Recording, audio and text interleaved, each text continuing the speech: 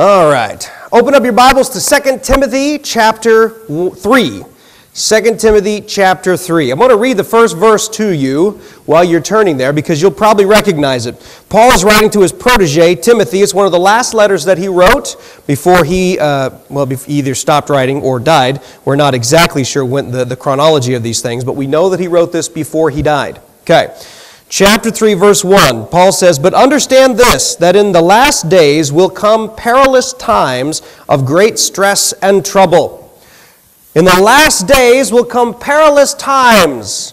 Now, the last days is, I didn't write down the Greek word, but it means the final times, but it's plural, which is interesting because usually we talk about the end, we want to say the end times, but why is end times plural? It'll be one time, right? Well, we get that phrase from this and other verses where it refers to it in the plural. And the reason for its plurality is because it's talking about the perilous times. In other words, when the end starts to come, there will be peril upon peril upon peril upon peril. Rick Renner said that it's like they're almost stumbling over each other as they come out into history. And that's the idea given here in the Greek, that in the end times, perilous days or perilous times will come. The Greek word there for perilous is actually the word halepos, if I'm saying that right. Kalepos, maybe, I don't know. It's K-H, I don't know how you pronounce that. And it means dangerous, difficult, fierce, furious, or even weakening. Dangerous because it is weakening you. I like that particular one because it gave the idea of like a riptide, where you're swimming out in the ocean and it starts to pull you farther out to the ocean, and so it weakens you, and that's why it's dangerous. I had a friend tell a story of where he was out and got caught in a cold tide or something like that, and all of his limbs started to cramp up, and he almost didn't make it back to shore because it weakened him. Now, this word kalepos is unique because it only exists or only occurs twice in the New Testament. This here in 2 Timothy chapter 3, where it says, "In the last days, perilous times will come." But it's also used in Matthew chapter 8, verse 28. Now, in Matthew chapter 28, we see the story of the Gadarene demoniac. Some of you are going, "I have no idea what you're talking about." It's just a fancy way of saying the demon-possessed guy from the region of the Gadarenes.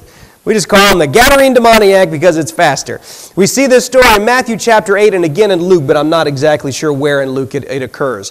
In Matthew chapter 8, verse 28, it's talking about this man who lives in the tombs and cuts himself with stones and runs around with no clothes on and is always screaming and shouting, and they bind him with chains and he breaks the chains, and they put fetters on his feet and he breaks the fetters, and he's just a very dangerous man. And it says because of the ferocity of these men, because in, I think, Matthew, one of them, it has two men instead of just one. Because of the ferocity of these men, no one could pass by that way. Now, if you knew that a crazy, psychotic, dangerous, violent, naked person was running around in a certain area of town, you'd probably avoid that area of town. Not just because you might get exposed to an unpleasant image, but because this person could cause you bodily harm. He was dangerous. He was kalepos. He was perilous. That's the word that Paul uses here in 2 Timothy chapter 3 to describe the end times. They are dangerous.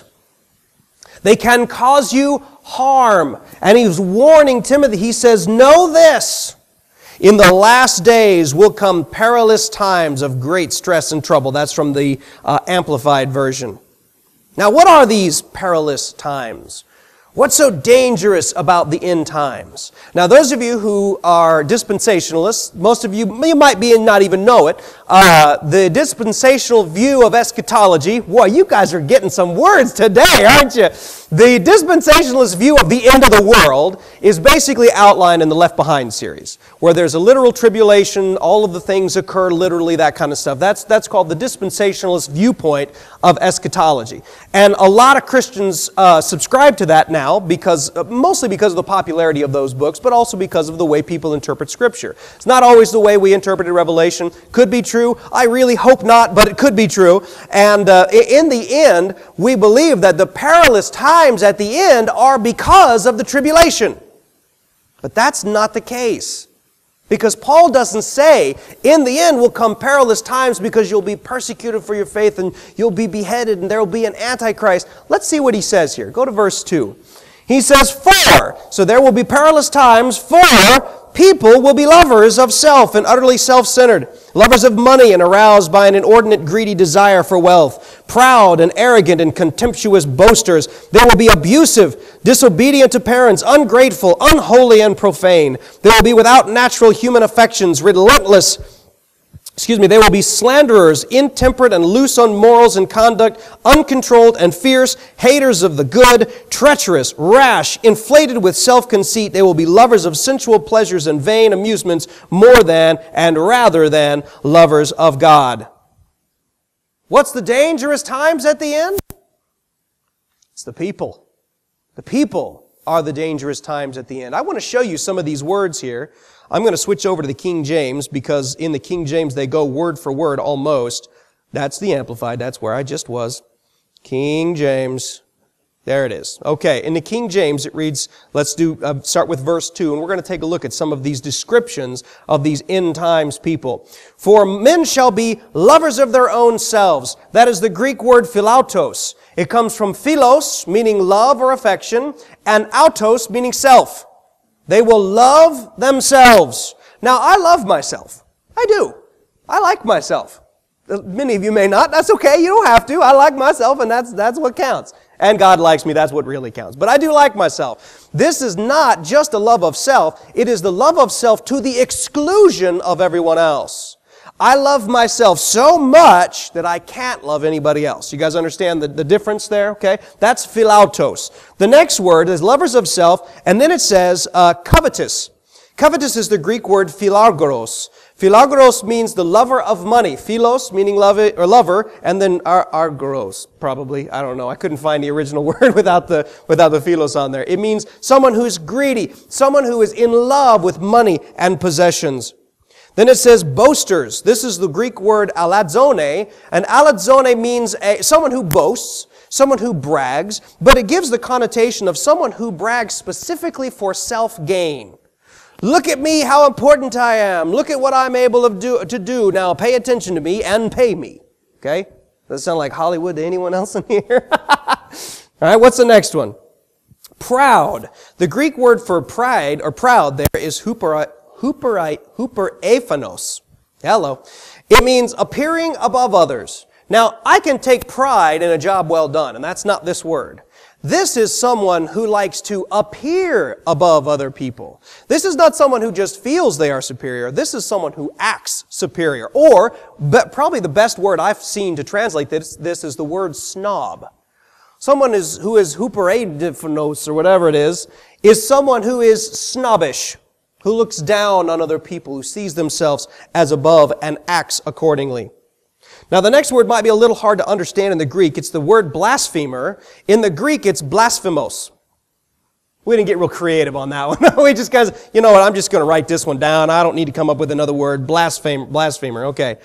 Blasphemos means someone who ridicules or someone who insults. Now, in English, we see the word blasphemer. We think of someone who insults God, right?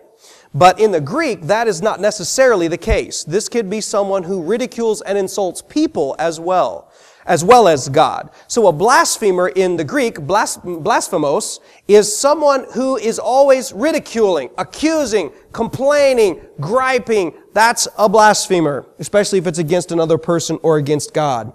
The next one's a neat word. This next word starts a series of words that start with the letter A. Does anybody know the significance of the prefix A in Greek? Oh, come on. We use it in English. What's that? Well, it is the Greek letter alpha, but it has a meaning. When you put it before a word, like aerobic means what? No, it doesn't mean sweat. Aerobic means oxygen. Aerobic exercise is someone who uses a lot of oxygen and burning fat. That's why they call it that way. You do a lot of breathing, okay? Anaerobic means what? Without oxygen. That's right. Okay? We've got words like, anaerobic, asexual, asocial. We put the A before the word because it means not or without the thing that's at the end. So most of the rest of these words are going to be without something, and that's important. That's an important distinction. So it says here in the King James, disobedient to parents, but it's actually one word. Apithase. Apithase means not persuadable. Apithase. Not persuadable. This is someone who's thick-headed.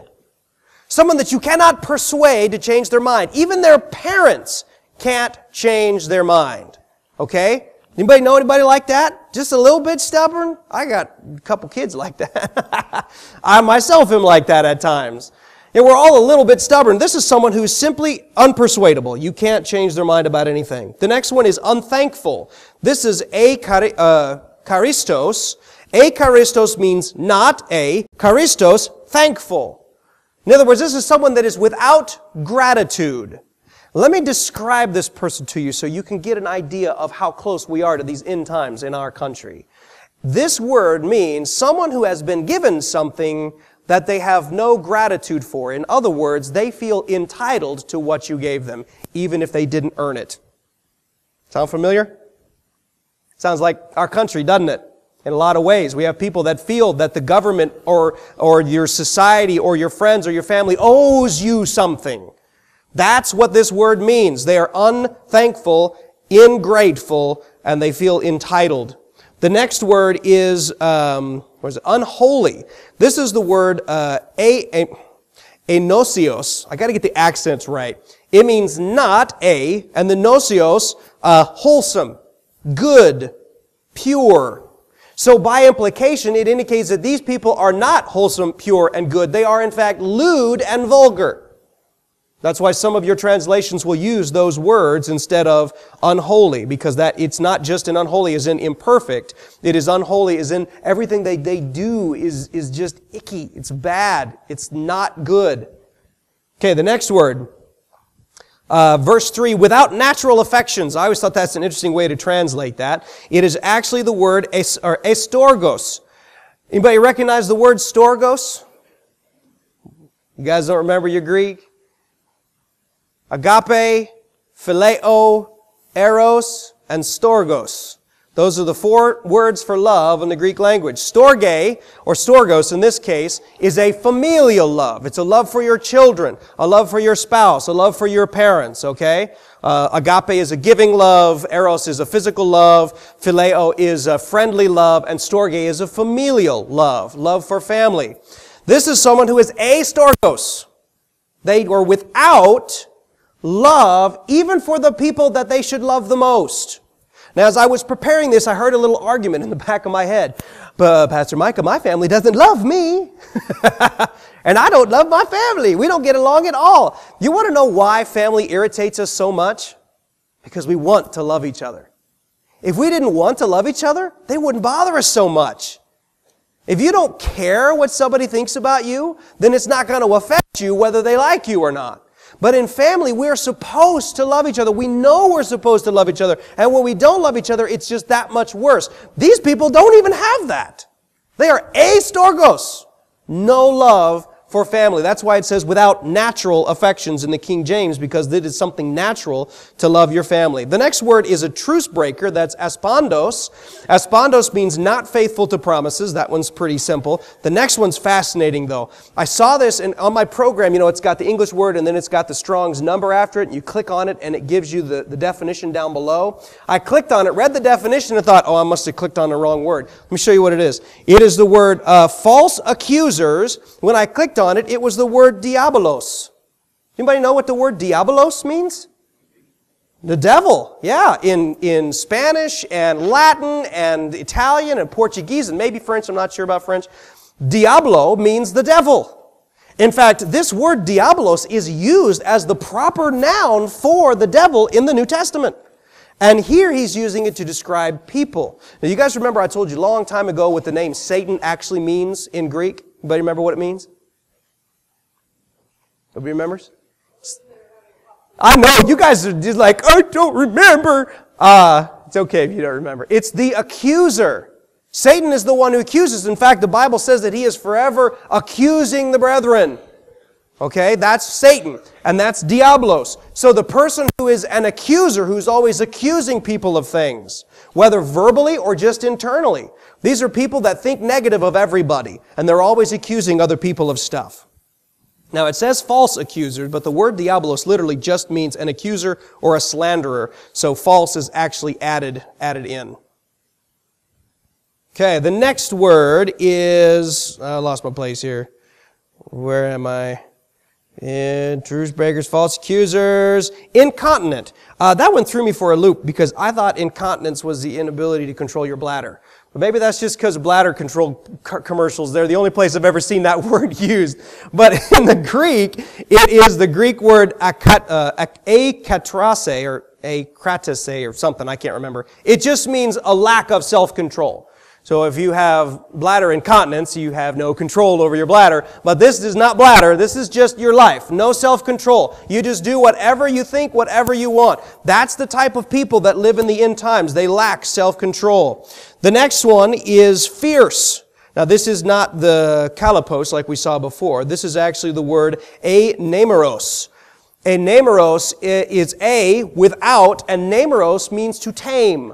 So like, let's say you get a wild animal, like a lion or a bear or one of Cheryl's dogs or something like that, okay?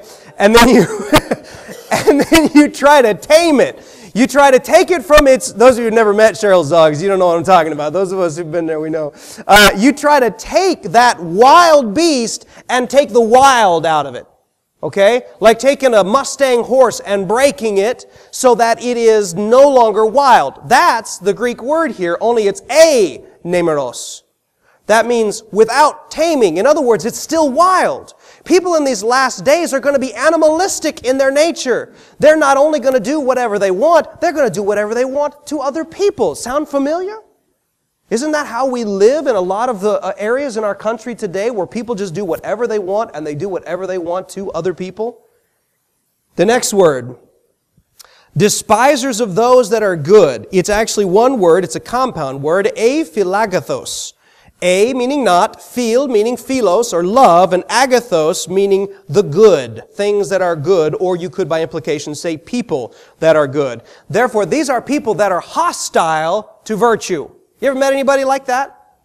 It's really fun being a pastor because you meet people and say, oh, what do you do for a living? I'm a pastor. Two things will happen. They'll either apologize for the foul language they just used seconds before, which, whatever, or they'll get quiet. And sometimes they'll even get a little sour against you. Oh, you're a pastor, huh? That is this word, aphilagathos. A lack of love for things that are good. They're hostile to virtue. The next word is the next word is traitors. This is the Greek word podotses, which means to give something into the enemy's hand or surrender to the enemies. This isn't just traitor, this is treasonous. Someone who is treasonous, someone who will turn on you. Heady is the Greek word propetase, which is literally means to fall forward. Like to trip and to fall headlong into something. These are people that are rash. They don't think about what they're doing. They just go and do it. The next word, trying to get through these, lovers of pleasure. I like this one. It is, I missed one, didn't I? High-mindedness. Oh, this is a good one too. High-mindedness is the Greek word tufuo. Tufuo literally means to be surrounded with smoke. But how do you get high-minded out of surrounded with smoke? Well, the Greeks had this idea. When you surround yourself with smoke, you look bigger than you really are. It's translated in, I think, 1 Corinthians chapter, I got it written down here. 1 Corinthians, somewhere. Where is it? 1 Corinthians, it's over here. 1 Corinthians 8, verse 1. Love builds up, but knowledge puffs up. That word puffs up is this same word. To be filled with smoke instead of surrounded with smoke. We would say they got a big head and it's not filled with anything worthwhile. That's the idea that this Greek word gets across. These are people who think that they're so important and so intelligent and so right all the time. The next word is a lover of pleasure. This is phil edenos. Phil meaning love, and then edenos meaning pleasure or enjoyment. Now this is one of the words in the Thayer's dictionary said voluptuous. I had to look that word up. I thought I knew what it meant, but it didn't make sense with what I was reading here. Voluptuous actually means having anything to do with the senses. Beautiful sounds, beautiful sights, beautiful smells, beautiful tastes, beautiful touch. Okay? That's this word. So these are people who love to have their senses tingled. Okay? Does that sound like America to you? Or what do we spend most of our time when we're not working doing? Entertainment.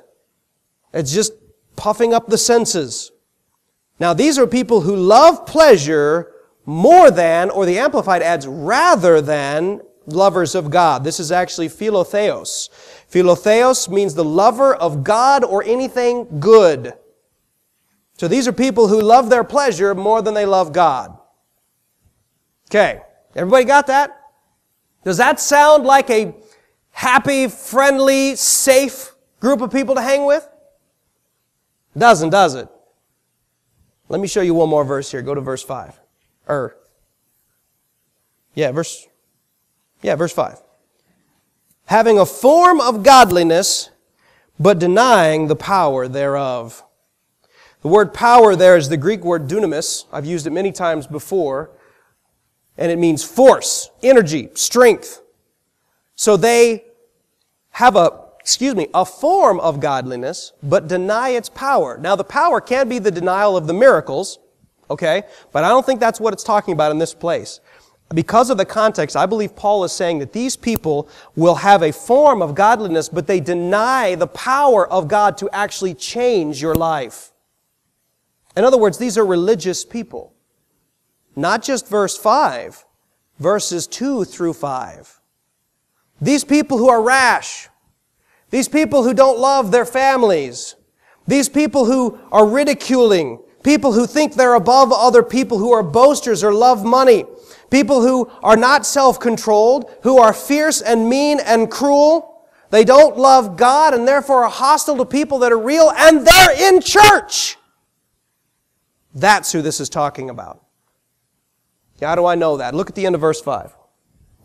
Paul says, from such, where'd it go? Verse 5, from such turn away, or you could say stay away or avoid. Many translations say avoid. Now, Paul says in another place, he says, I'm not saying that you should stay away from sinners who sin, because otherwise you'd have to leave the whole world, because the world is filled with people who do stuff like this, right? He says, stay away from people who have a form of godliness, but deny its power and therefore live like this. Religious people. Now, I know for many of you that are older generation, the word religious means something different than it does to my generation. To you, religion means something good. But understand that today, when I use the term religion, I'm not talking about spiritual disciplines or faith in Jesus Christ. I'm talking about people who are trying to get to God their own way. They have a form of godliness. They sound pious when they pray, but they sound vulgar when they talk. They look friendly when they're in church, but they're rash, they're mean, they're accusers when they're outside those doors. Anybody know anybody like that? Don't raise your hand. And don't point to anyone in the church, right? Paul says in the last days are going to come these dangerous times. And these dangerous times are dangerous like the Gadarene demoniac. They're times that are filled with physical danger and violence and uncontrollableness and destructiveness, perverseness, and the danger of harm. That's what these times are going to look like. Uh-oh. That's what these times are going to look like. They're going to look like this demon-possessed man. Do religious people look like a demon-possessed man? On the surface, they look real nice. They got their ties. Their ties even match their shirts. You know, they say, good morning, how are you? And they even sound like they mean it. How can you tell the difference between someone who looks like a believer in Jesus and someone who is merely a pretender but denying the power of the Spirit for a changed life? You have to look at the fruit. What does their life produce? And let me just say this. What does your life produce? Got personal, didn't it? You were thinking of somebody else, weren't you? You were thinking about your neighbor down the street that doesn't treat you right, or your boss that mistreats you and doesn't pay you enough, or your spouse that's always mean to you, your kids that don't respect you. What about you? What does your life produce? Does it produce love, joy, and peace? Does it produce faith, hope, and love? Or does it produce things like lovers of money, self-centeredness, thoughts of high-mindedness, anger and rage and danger, a lack of love for family, accusations and slander, a lack of self-control, a lack of love for the things of God, but instead a love for the things of the world? Is it possible that you're one of these people Paul's talking about? Now, I'll just wager this. This is the list of the words in that text. You got some of this, probably. I know I do. I found too many that I want to admit to on this list in my life. But you know what I don't? I don't deny the fact that God can change my life. And that's what makes me not dangerous. Because it's the denying of the power of God to change that sinful nature in your flesh. We talked about that in Sunday school this morning. The sinful nature in our flesh. It is the power of God, or the faith in that prevents me from exercising all of these problems that I have inside my flesh. Now, let me ask you a question. Let's move from that into something else. What is so dangerous about bad people? And Paul compared these times to a demon-possessed man that could break iron handcuffs.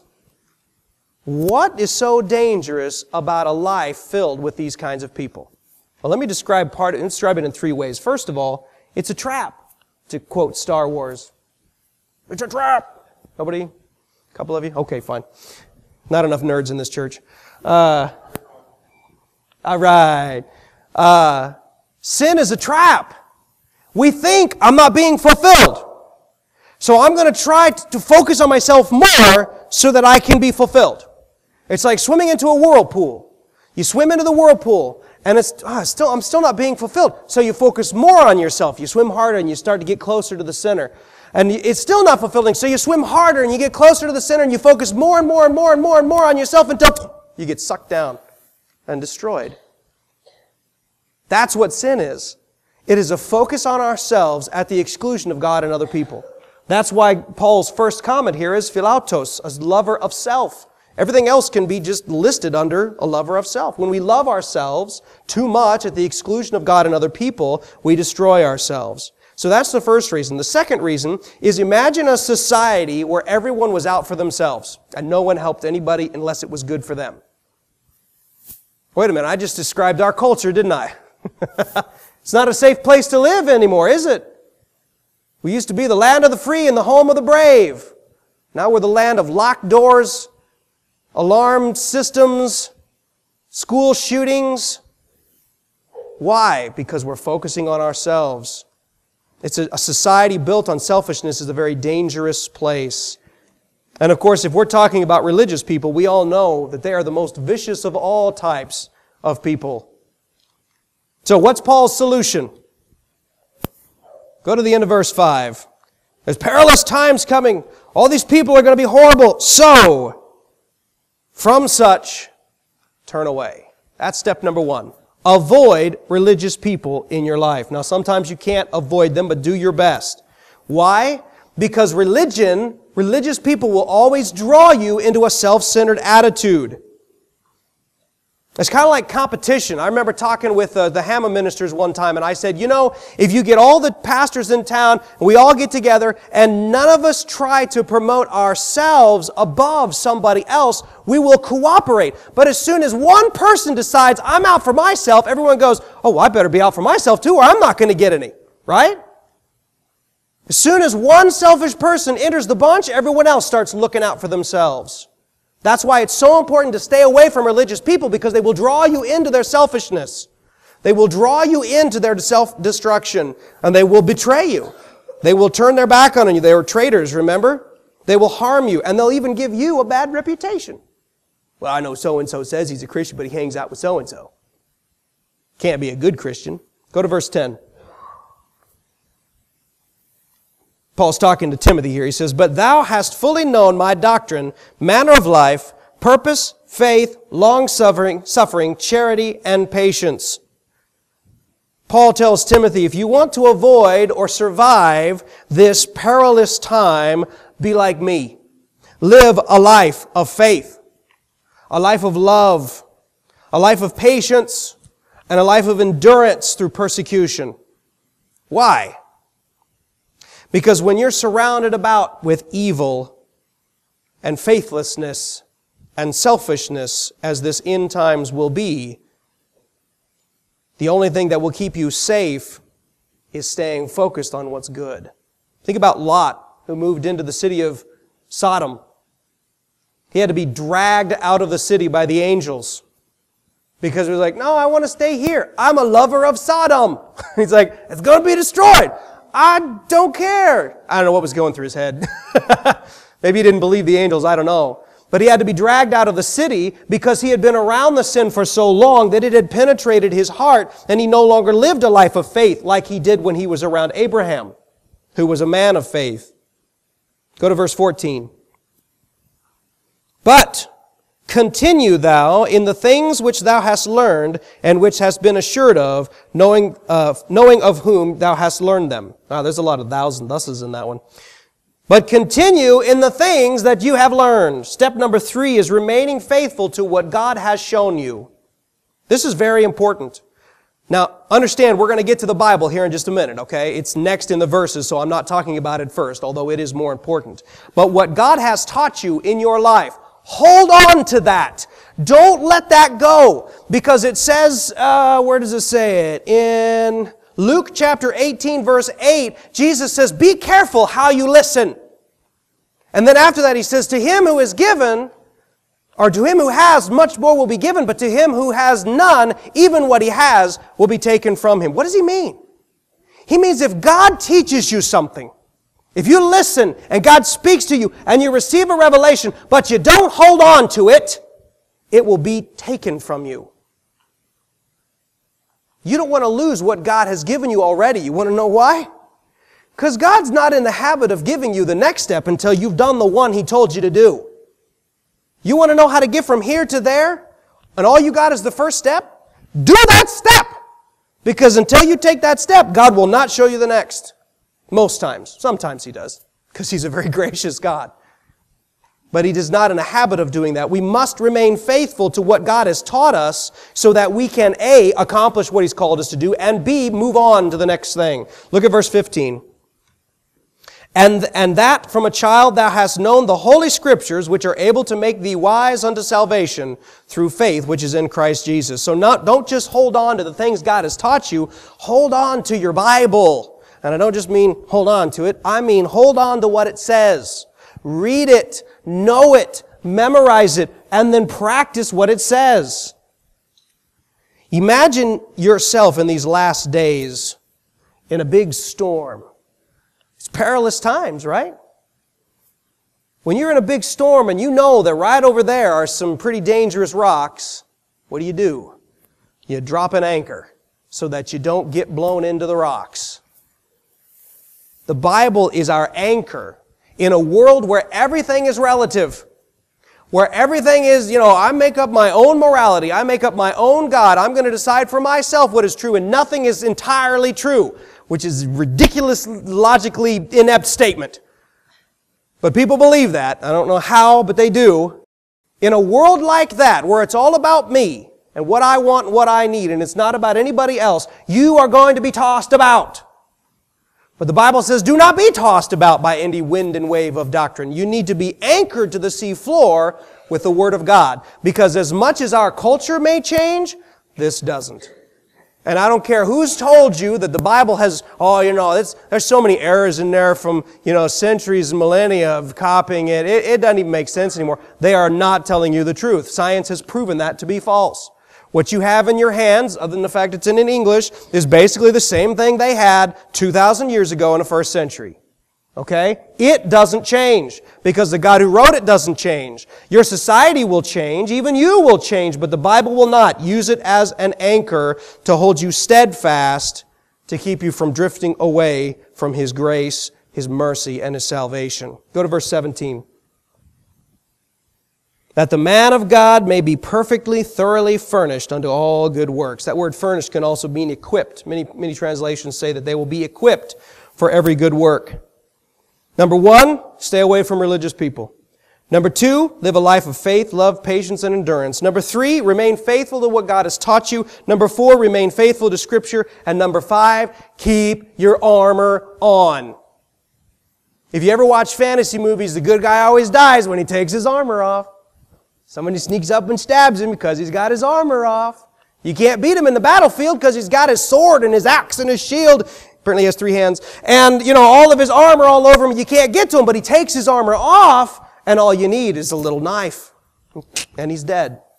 Keep your armor on, because you never actually leave the battlefield until the day that you take your last breath. And if you don't stay dressed for battle, you will get beaten. You will. In fact, many of our times in our lives where we experience failure, it's because we took our armor off.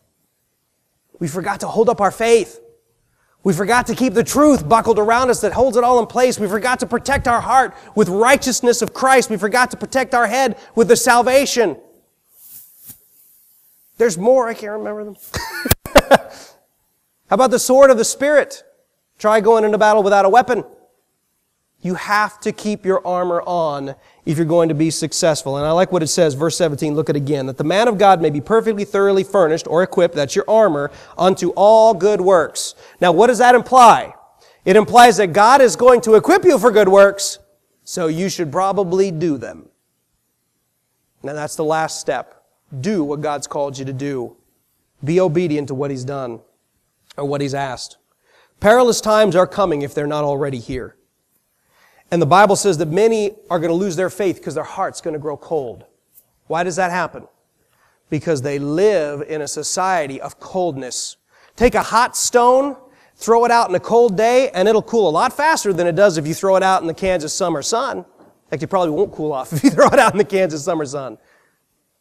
But this world is going to get cold. Even Hoxie, Kansas, a place where saying you're a Christian won't get you ridiculed by most people. Okay, where behaving is the norm. Even in a place like this, it's going to get cold. So people who need to stay hot for Jesus need to maintain that some way. They have to stay on fire by doing these things here, or they will be swept away with the storms that are coming. Heed Paul's warning. Stay ready, stay willing, and always fight. Let's close with a word of prayer. Father, thank you for your warnings and your word that tell us about the times to come. And Lord, I don't know if we're in the last days or if we're leading up to the last days or what's going on, but I know that these are perilous times and that the things that Paul described are things that are going on right now. And so, Father, I pray that each of us would listen to Paul's warning, that we would hold on to what you've taught us, hold on to your word, hold on to the faith and love that your Spirit has given us, and to be obedient and to keep our armor on. Thank you, Lord, that we can do these things through the power of your Spirit.